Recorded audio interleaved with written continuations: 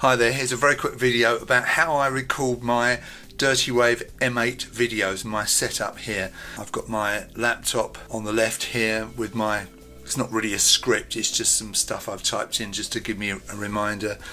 I'm using just a very simple Yeti mic, one of the blue mics, which is fine. I mean, I have got a Neumann mic which I have used, but this is absolutely fine. And I've got that plugged into a program called ScreenFlow, which I'll show you this, and this records the screen. It's actually recording everything I'm doing now. You can configure ScreenFlow to record what's coming out of your audio interface, what's coming out of this Yeti mic. I use this Touch Designer program with this very typical M8 display.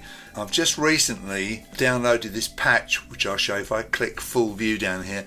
This was programmed by a guy, very clever guy called George Gleixner. It's called the Gleix patch. It looks like, well, it is a real M8, not my M8. If I press play, you can see it's just like the real thing, and every button press that I do flashes blue. Absolutely brilliant, so you can see what buttons I'm pressing, you can see the display. If you prefer the original view of this, just click full view and it takes you back to this. That's the thing that most people use. Go back to that, that's that Gleix patch, and there's all kinds of gizmos here. You can have these different backgrounds. This one, I think it pulses in time, yeah. As does, I think, this one. Hang on. This one's got these kind of geometric shapes. This one's kind of clouds. I don't know what it is really. This is a lovely one with the sun and the graphics. It's just amazing. I'll probably use just this basic boring one because I don't want it to get in the way of what I'm actually trying to show. As far as showing you my fingers on the buttons, I've got an iPhone on a little clamp thing which I bought, which you can see in the photo here. It cost me £15.99, and it's a very simple arrangement with this framework with the hose and the phone in the clip, and I'm filming in 25 frames per second 4K on my iPhone 11, and it's really nice. And of course it records all the button clicks. I'll probably use a combination of the on-screen M8 and the real one filmed with my iPhone. I'm monitoring on headphones. I'm using two very simple lights. They are battery operated, but I've got them plugged into the mains because they do tend to run out fairly quickly. They're very, very cheap off Amazon, but they seem to work fine. So it's a good little setup. I'll show you how I do the sound. Now you can do the sound on this Gleix patch, but it's a bit glitchy.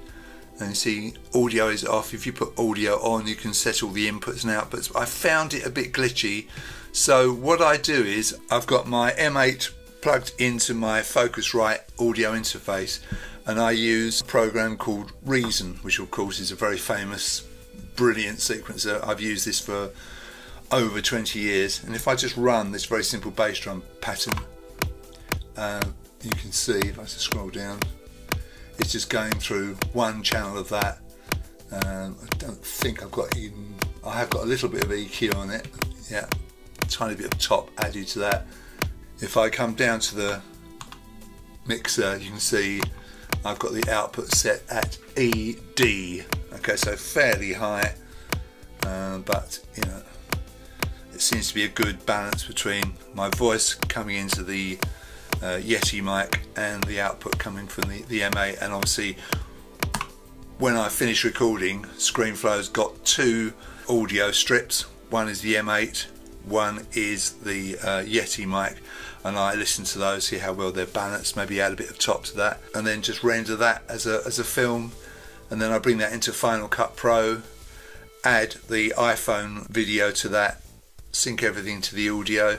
The audio that I use is the audio I record in ScreenFlow. I don't use the audio from the phone, just the video part of that. So that's how I do it. Having said all that, it sounds fairly complicated, isn't it? To do these videos successfully, you have to have all these things, really. I'm just about to record the second part of my worked example series on the M8, where I'm teaching people how to record a simple song, and I'm going to use this view of the M8 on my computer. I'll see if I prefer to this original view, and we will take it from there.